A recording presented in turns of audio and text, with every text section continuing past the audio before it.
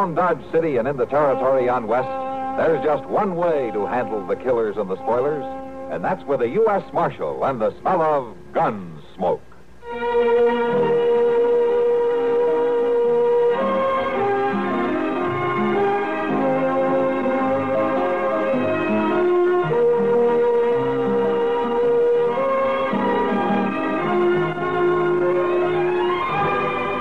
Gunsmoke, starring William Conrad. The story of the violence that moved west with young America.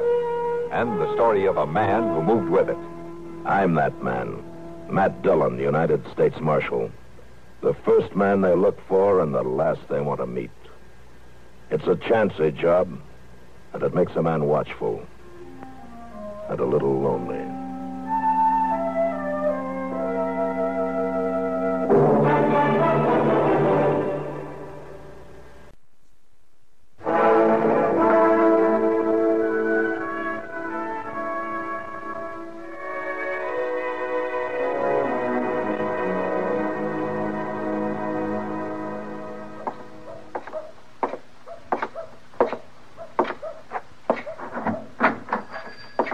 Well, Marshal Dillon. Come in, Marshal, come in. Hello, Peters. You got time to give me a haircut? I think I kind of need one. Sure. You're the only customer I've had in an hour, Marshal. Now, just hang your coat and your gun belt right over there, and I'll get things ready for you. All right. Yeah, I haven't seen you around town lately, Marshal. I've been over in Abilene for a week. I just got back late last night. Oh. You must have come in on the midnight stage. Yeah, that's right. I sure wish I could get out of Dodge once in a while. Not the way I do it, you wouldn't. You'll just be glad that you can stay here, Peters. Yeah, maybe you're right, Marshal. Hey, isn't this a new chair you've got? Yes, sirree. That's the finest barber chair west of St. Louis. Wow.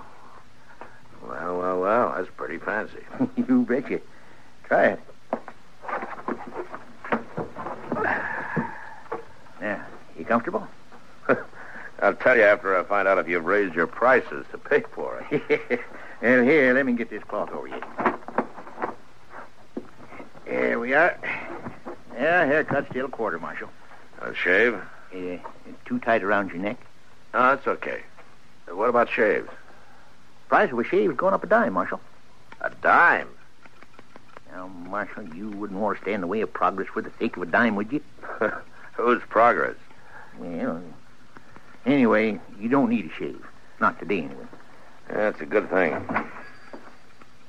Just take a chair there, stranger. I'll be with you in a few minutes. A few minutes? Yep, you're next, right in line.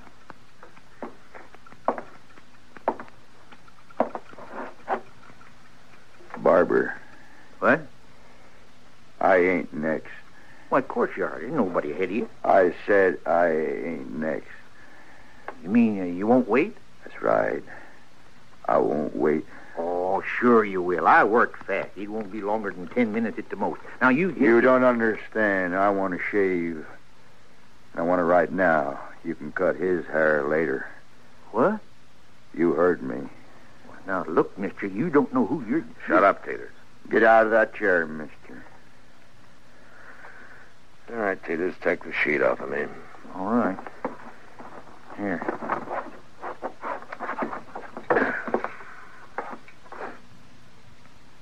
Okay, mister. I'm out. Then move. I want to sit down. You don't quite understand. I don't understand what. I didn't get out of that chair so you could have it. You're going to be troublesome, ain't you? Mm-hmm. And there's not much you can do about it. Isn't there? You don't see very well, mister. What? I'm not wearing a gun. It's hanging on the wall over there. Oh. You going to shoot an unarmed man in front of a witness? Go get your gun. Put it on. No. Do it. You licked, mister. How you going to make me do it? By shooting me? Put your gun on. I don't like killings. But if you don't turn around and walk out that door, I'm going to half-kill you with my fist. Now you get moving. All right. You got me this time. But next time, you'll be wearing a gun. It'll be something different then.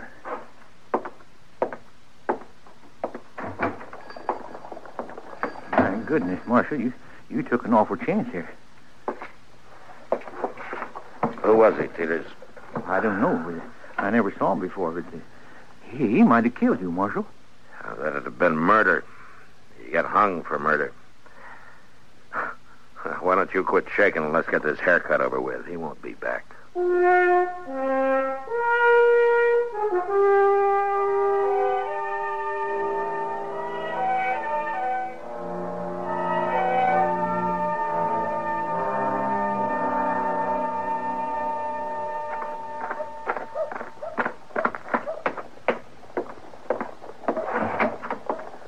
Hello, Miss Dillon. Hello, Chester. I was looking for you. I've been right here in the office the past half hour. I know you have. I went by the barber shop and Teeters told me. And he also told me how you handled that fellow. No, did he? Teeters described him to me, Mr. Dillon. I know who he is. You do? He come here about a week ago, just after you went to Abilene. What's his name? Springer? Nate Springer. What? That's right. Are you sure that was Nate Springer? Well, couldn't have been nobody else. Well, why? You said you don't know him. No, I don't, but I've heard about him. You have? Where? All over. Nate Springer's got quite a reputation. As a gunman, you mean? Yeah, he's a gunman, all right. They say he's the most nerveless gunman that ever lived. He's all ice. Pat Masterson told me once that out in Arizona, a man got the drop on him and Springer started to laugh. Laugh? He asked him what he was laughing about. Springer said he never had before and he didn't want to die without seeing what it was like. Oh, my, what happened? It's kind of hard to shoot a man who's enjoying his first laugh, Chester. I'll be darned. What do you reckon he was doing in Dodge? Springer's a killer, a paid killer. That's all he's ever done anywhere. Well, then why don't you go arrest him? And he's not wanted that I know of. There are no circulars out on him. Well, but you can't just wait till he kills somebody. No. And I can't put him in jail till he does.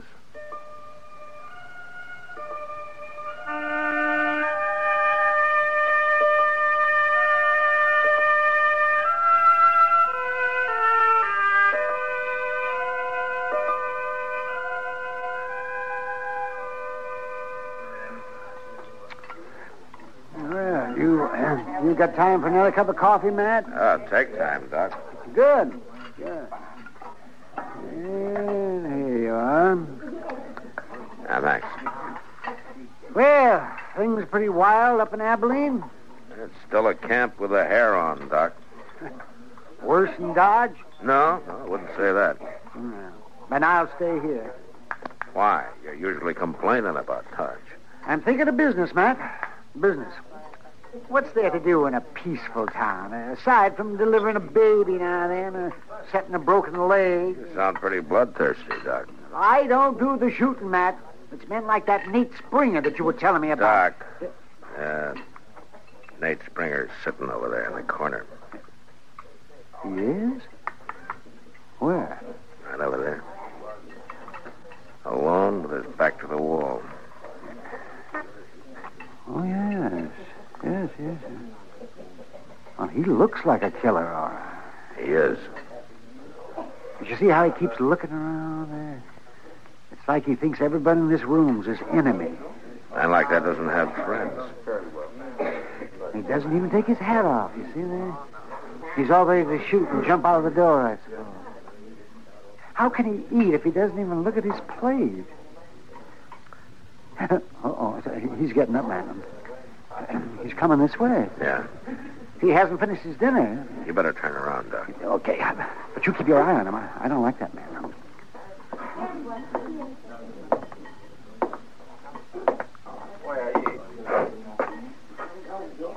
Hey, you.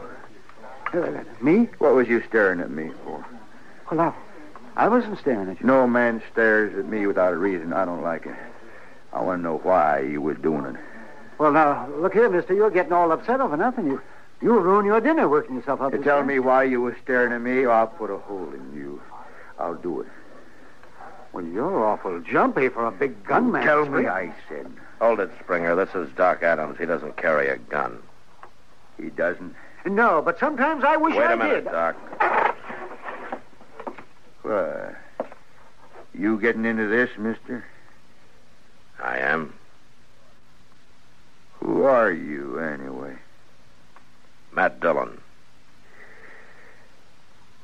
Matt Dillon. That's right. I knew I'd run into you sooner or later. Why? In my line of work, there's always some lawman wanting to interfere.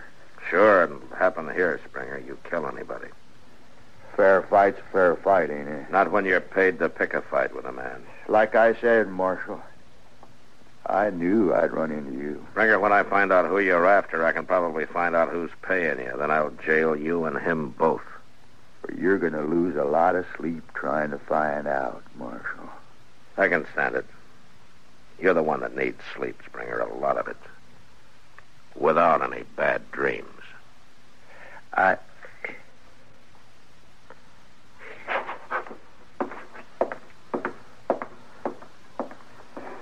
Well, looks like the man of ice is starting to melt, Matt. Something's happening to him, Doc. Whatever it isn't good.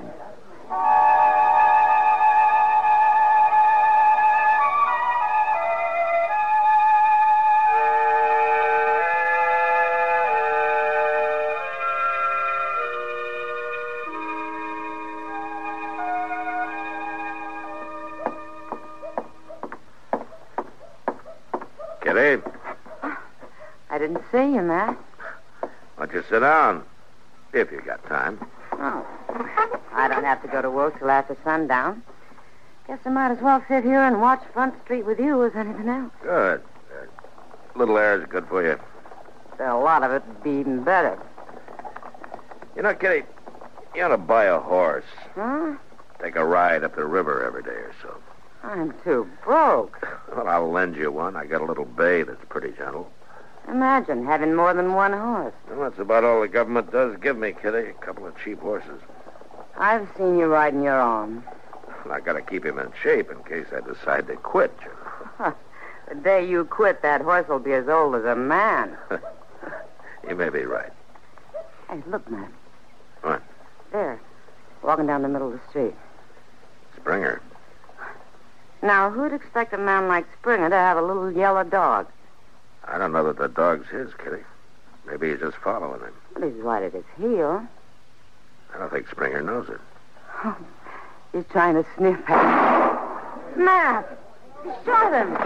Poor little dog, he didn't do anything. I'll be back, Kitty.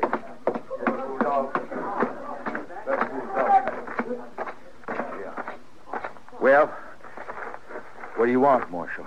Just a dog. You think he was going to bite you? He might have. How'd I know? I didn't know what it was. Could have been anything. Or anybody, huh? I knew it wasn't a man. Yeah, but you just said... Who cares what I said? That dog shouldn't have been sniffing around. Not around you, that's for sure. Well? Why don't you go get a drink, Springer? I think maybe you need one. I don't drink, Marshal. Never. You don't have any vices, do you? Marshal? Huh? Yep. Nothing. Go ahead.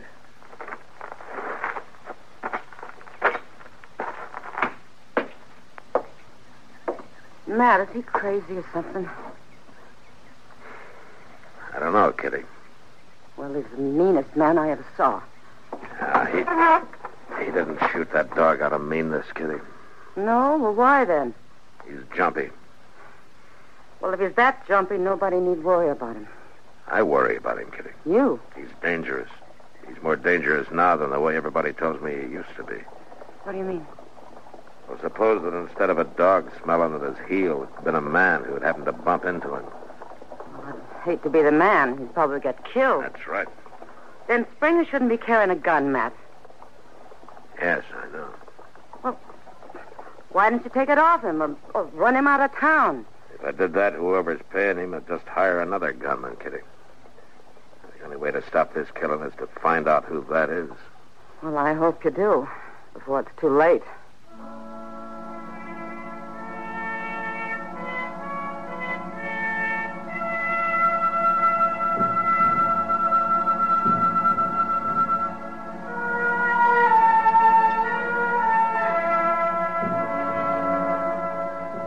That night I had Chester follow Springer around and keep an eye on him.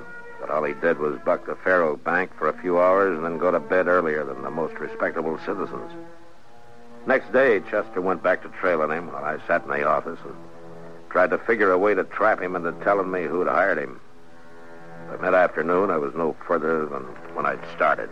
The only idea I had was to choke it out of him.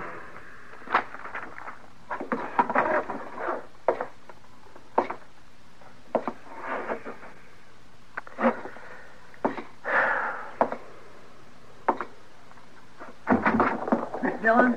Yeah, what is it, Chester? That Nate Springer, he doggone near shot a girl over there. What? One of the girls over at the Long Branch. What do you mean he almost shot her? Well, sir, he stayed in his room at the Dodge House all morning. So just Never mind that. What about the girl? That's what I'm getting to. Well, just afternoon, he went over to the Long Branch and started gambling. He was sitting at a table in the corner with his back against one of them wooden windows, Yeah. you know. And one of the girls that works there, well, I guess she needed a breath of air, so she slipped in behind Springer's chair and started opening that shutter. No wonder she got that far. Well, he just won. He was raking in the pot. But when he heard her, I never see a man move so fast, Mr. Dillon. That poor girl near about fainted the way he jumped around at her. She's lucky she didn't get shot. He had a 6-gun stuck right in her face. He was within a hair of letting go of that hammer. And when he seen who it was, he started cussing her something fierce. He's getting worse. Yeah, and he's going to kill somebody, sure, acting a fool that way. Yeah. And it probably won't even be the one to come here to kill, neither. Imagine him about to shoot a woman. I guess I can't wait any longer, Chester. What are you going to do? Well, I'm going to shame him first. If that doesn't make him talk, I'm going to have to run him out of town. All right, come on.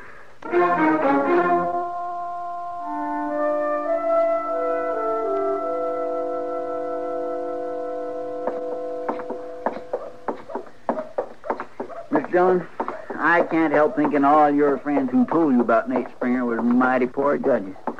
He's about the uncoolest gunman I ever saw. I agree about that, Chester. Who was it told you about him last? I don't remember. It's been 2 or 3 years. Maybe just a lot of rumor. You know how the talk gets started sometimes. Wyatt Earp was the first man who told me about it. When we get inside here, you go to the bar and you stay there, huh? Yes, sir.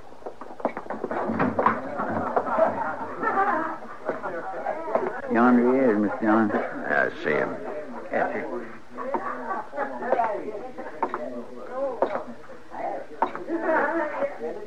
Springer? Springer. Come over here.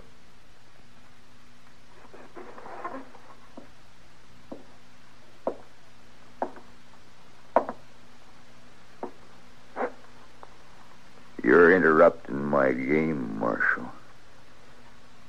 Your game's over, Springer, for good. What's that mean? Get out of Dodge. What? If you've been paid in advance, you better give him back his money. You're not going to earn it. You're saying I ain't? It's an hour to sundown. Be out of town before dark. It's a long time since a man's talked to me like that, Marshal. How long's it been since a dog scared you into shooting him or since you drew on a woman?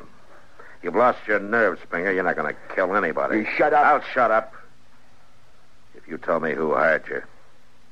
No. Then who are you supposed to kill? I won't tell you. I didn't think you would. Then be out before dark, Springer, and don't come back. Ever.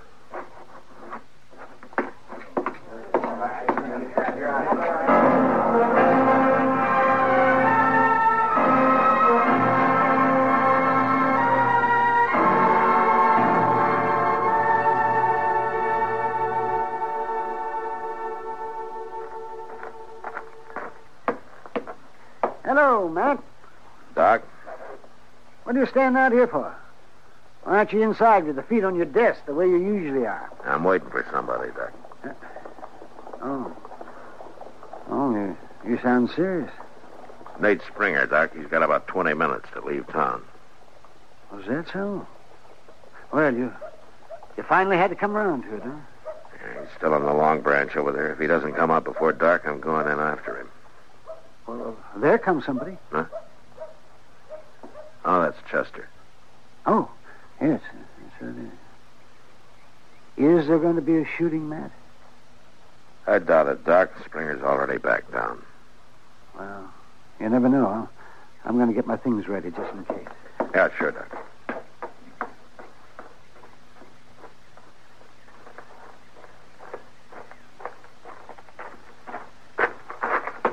Mr. Dillon, I thought I'd better come tell you. What, Chester?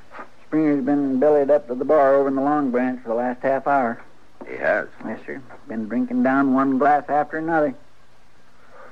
Yeah, Doc was right. You never know. What? He's getting ready to use his gun, Chester. I'm going over and stop him. Look. He just come out. Yeah. He's headed this way. You stay here.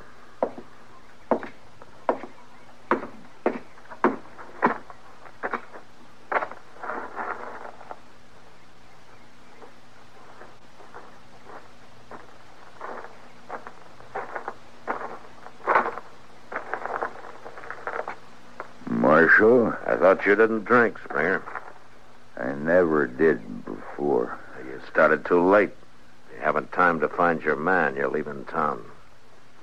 I've found him. What? You, Marshal. It's you I'm going to kill. Who had you, Springer? Let's draw, Marshal. I feel like it now.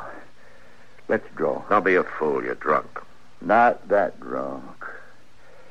I can kill you. And then I'll be all right again. Now. No.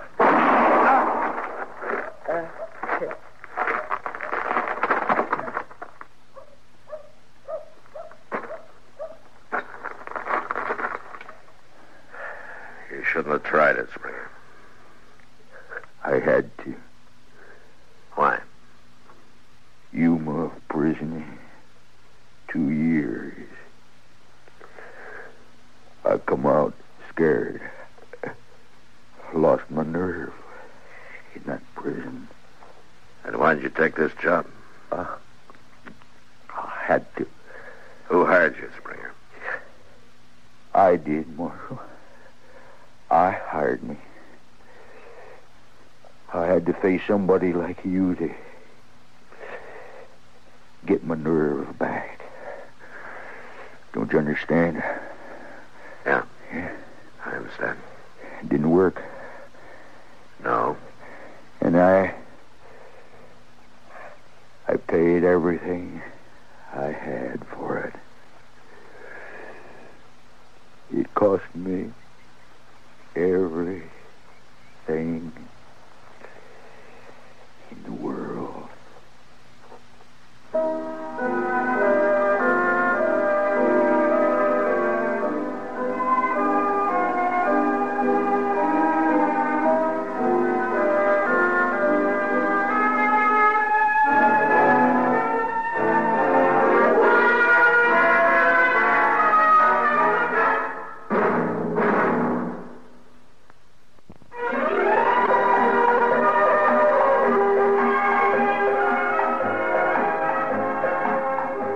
Gunsmoke.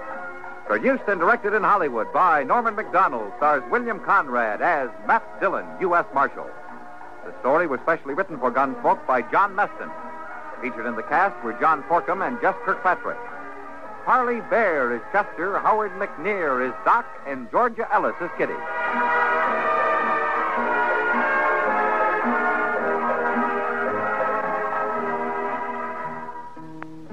This This is George Walsh inviting you to join us again next week when CBS Radio presents another story of the Western frontier.